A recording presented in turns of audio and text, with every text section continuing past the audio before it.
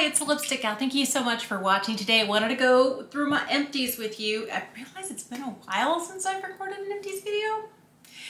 I can't believe I have this much stuff. I usually keep a little bag like this. This is my little Sephora tote bag, and it got some beauty products on it.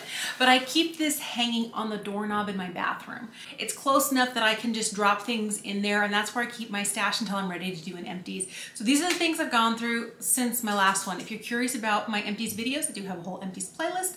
I will link it for you here. Thank you for watching, and thank you for being subscribed. So the first thing I wanted to share with you, there's a lot of them, I'm gonna get them out of the way. There are 6 empty soap boxes from my favorite soap maker, Holly from Missouri River Soaps. I have been addicted to these since I started watching her soap making videos last, I think it was April or May 2020. Loved it. They really helped calm me down. It's what I'd watch before bedtime. And then I was like, I want some soaps. And so I started buying them, and I think I've purchased from every single release she's had ever since I discovered her. So we love these. We go through probably I don't know, 1 a month. So it looks like between the ones from my kids' shower and from my shower, it's probably been maybe 2.5, 3 months since I've done an empties video.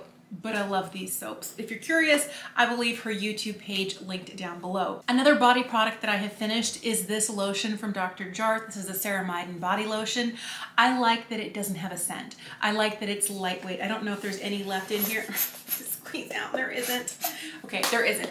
You'll have to believe me, it's lightweight, it's hydrating, but it's never greasy. That's what I like about it. What I don't like is the price. I got this in a set at the holidays, and it was actually a really great set. So if you ever see this in a Dr. Jart set where it's less expensive, I definitely think it's worth it, but I don't know that I would pay the $30+. Is it almost $40 for this?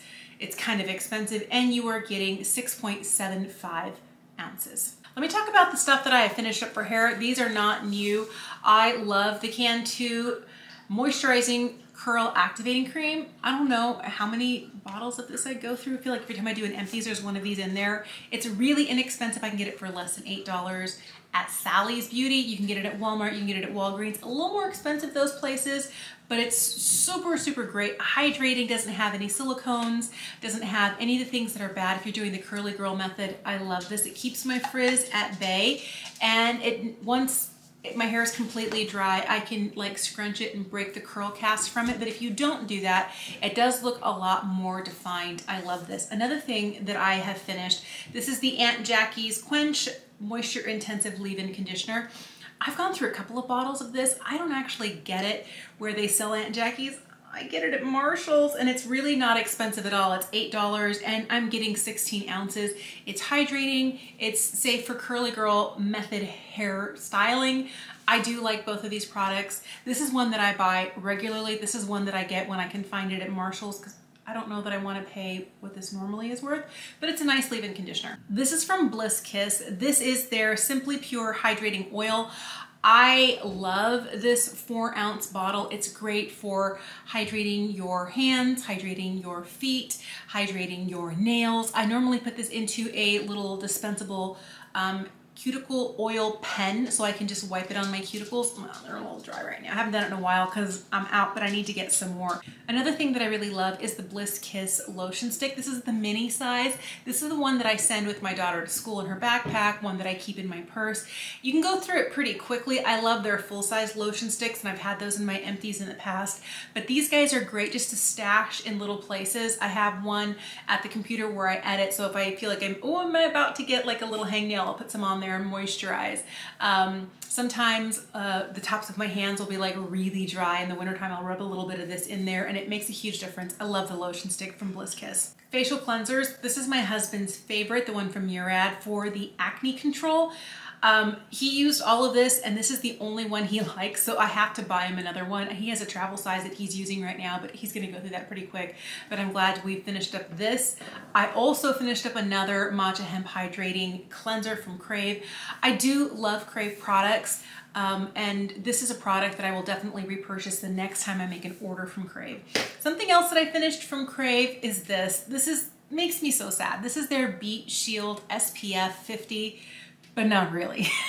So I think it was last fall when there was kind of news that Korean SPFs weren't always what they were saying on the outside of the bottle. This is labeled as SPF 50, but independent testing from different labs were showing that maybe they were more like SPF 12 or SPF 19 or SPF 22. And that's a problem that a lot of them were having. And this turned out to be another one where they didn't tell us what the actual SPF was. The minute I heard that Crave was having a problem with their SPF, I quit using it as coverage on my face. I would use it as a hydrator. I would use it on the backs of my hands because I did go through and I finally finished the whole thing. The thing that makes me sad is this is my favorite.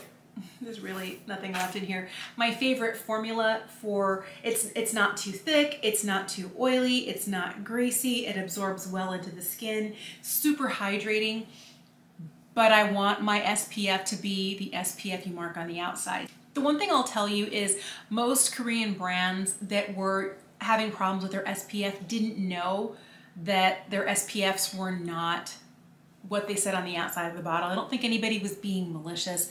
I think it was a discovery that they made. They immediately pulled them from the shelves for sale and they have been reformulating. I know Crave is working on reformulating an SPF, but I really hope they come back with a better version of this because I love the way it felt on my skin. My skin has never been happier than with using this as sunscreen and moisturizer, but I really want something that's gonna be SPF 50. So I did finish using it. And the other thing that was great is I did get a refund for the purchase that I made. I made this back in late 2020 and I did get the refund for the price of this because it wasn't what they said it was going to be. And I appreciate how transparent they were in the problem. And I can't wait to try their new SPF when they finally get it perfectly formulated. Another SPF I finished is this little mini size of the Supergoop Glow Screen. This is an SPF 40. This is a ½ ounce. I got this in a Sephora favorites. It was kind of like a bunch of little trial size things. I really like this enough that I got the full size. Here's the box for the full size. I know that when I like something enough, I do want an SPF 50, but it comes down to the best SPF is the one you'll wear. And the ones that I have that are SPF 50, SPF 60, right now I'm trying 2 others. I don't love them. I do really like this and it plays well under makeup, so I was willing to repurchase a full size bottle. Other things that came in that Sephora favorites kit. This is the Papaya Sorbet Enzyme Cleansing Balm from Glow Recipe. This is a really nice product. I used the whole thing. Sadly, it's rather expensive. I don't want to pay as much as this product costs for a cleansing balm. I would be willing to pay for it if it was skincare, but since this is something I put on my face, melt my makeup off with, and it goes straight down the drain, if it stayed on my face longer, I might be willing to. But it's a great product, worked beautifully. It's just too expensive for me to buy the full size. Product that I could not stand at all was this little guy here from Milk. This is the Vegan Milk Moisturizer. I did finish it. I was like, I didn't even finish it. I think I ended up finishing this on like hands and legs and stuff because every time I put it on my skin, it just pilled up. It was too heavy. At first I thought I was using too much, so I used less, and there was no amount of less that I could use where my skin was hydrated and then putting something else on top where it didn't just get all gross. Don't like this, don't recommend. Something I could not finish, I've had it for a while and I finally said, let's just get rid of it, is this from Glow Recipe. This is their Pineapple C Bright Serum. I know so many people like this. I think it's a good product, except the scent is just so off-putting to me. It smells like dog pee. And I know some people think it smells like pineapple, but it smells like dog pee to me. And maybe it's like the people who either cilantro is a great herb or it tastes like soap. Maybe I only smell dog pee. So I was able to use half of it and then I just couldn't muscle through the rest. I couldn't. I have to get rid of it. I finished an entire Uber Youth Super Eye Energy Peptide Infusion Cream from Beauty Pie. It's really long and involved. I really liked this eye cream, enough so that I just opened my second jar of it. This is something that I finished just this week, and I was glad that I knew it was getting low, and when I made my last Beauty Pie order, I ordered another one of these.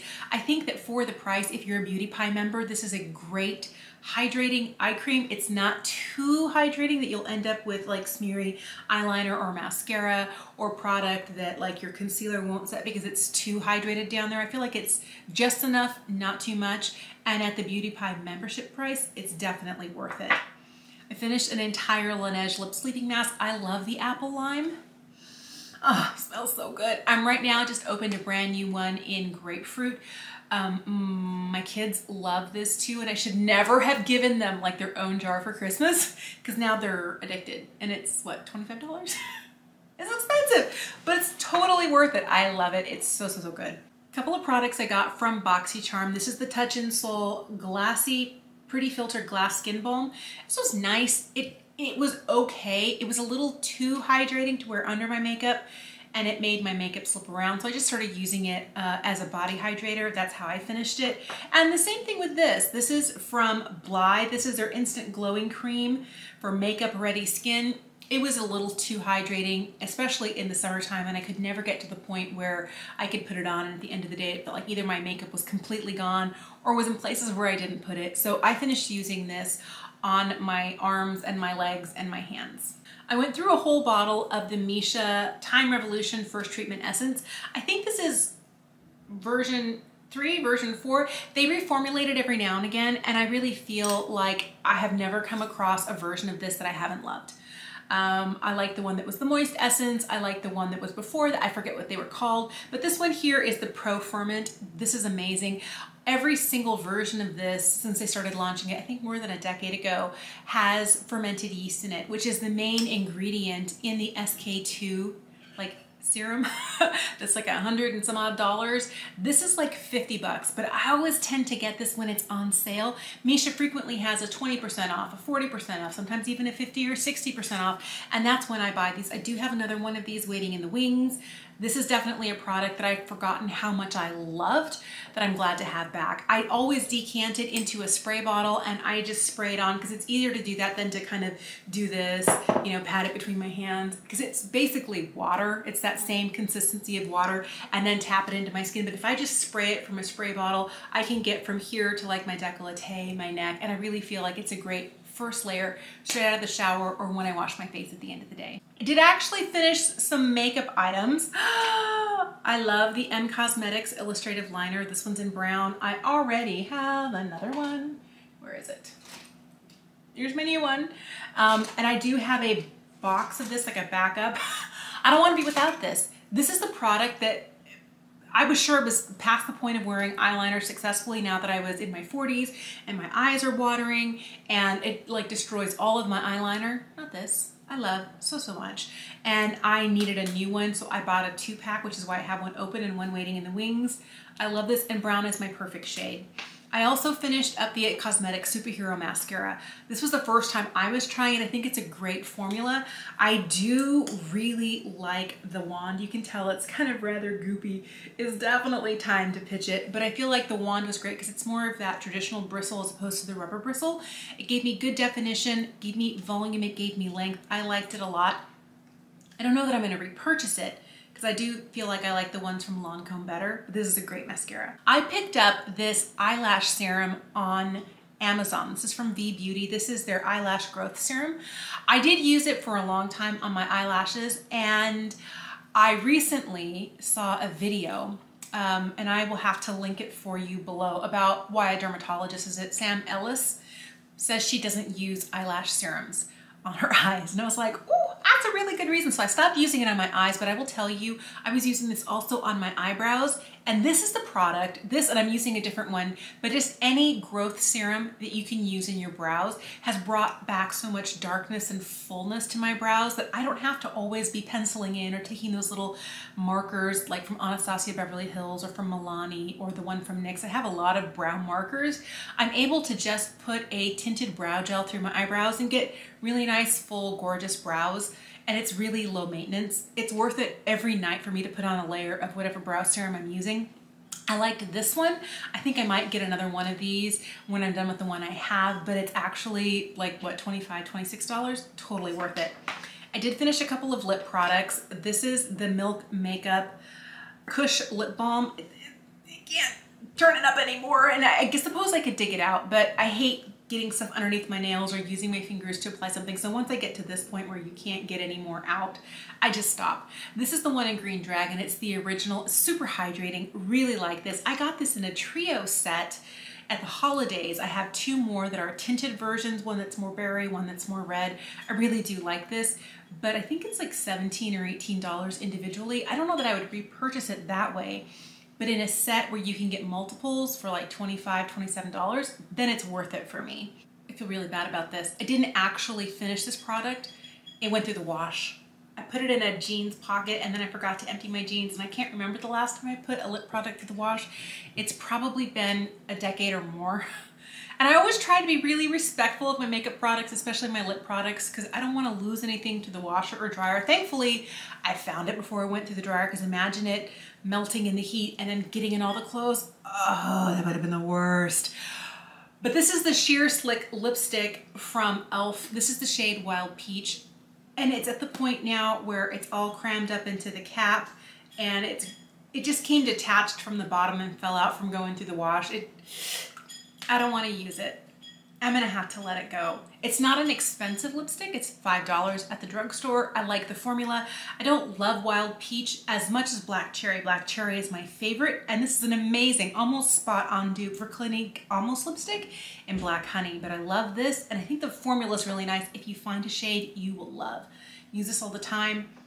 I felt bad that this got put through the wash. It's very disrespectful to do to a lipstick, but I still I'm sad, but not too sad because the color wasn't perfect for me. All right, there you go. Those are all of my empties. There's kind of a lot, way more than I expected. Obviously, loving and keep purchasing the Missouri River soap bars. Those are great. Have more of this. Have more of this. I need to get more of this, but I feel like there's a lot of great stuff here. Thank you so much for watching. Let me know what products you habitually finish, repurchase, and then finish again and buy again. Let me know in the comments down below. Or if there's a product that you've tried recently that you're like, no, don't get it. I don't think it's worth it. Let me know that as well. Have an incredible day. Thank you so much for watching, and I will see you again soon.